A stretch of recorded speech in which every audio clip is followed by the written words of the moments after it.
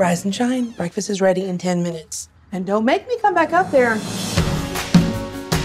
This is our town. It's a close-knit community, the kind of place where everyone knows everyone. Hi, Miss J.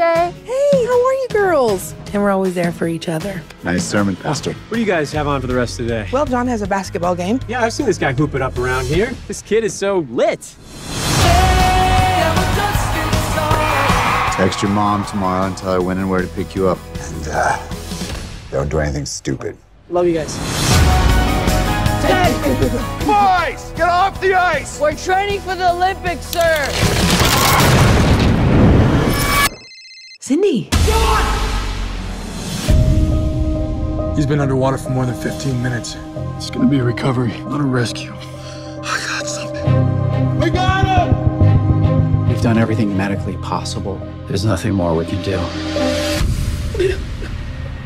No. Please, God, send your Holy Spirit to save my son.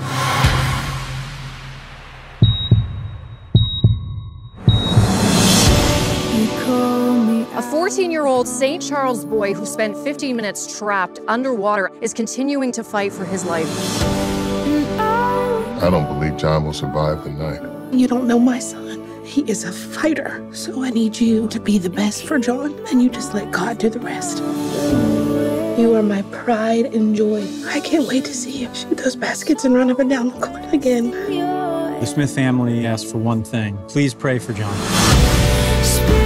In the water that day, I was ready to give up, but then I hear this voice telling me, go back.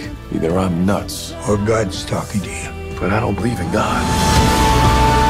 I believe it, but maybe that only goes so far with something like this. I'm your pastor. I'm supposed to walk alongside you for as long as it takes. Did you see the Facebook page? It's gone viral. Call me.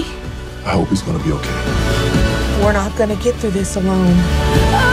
Whatever you have for me, for Brian, for John.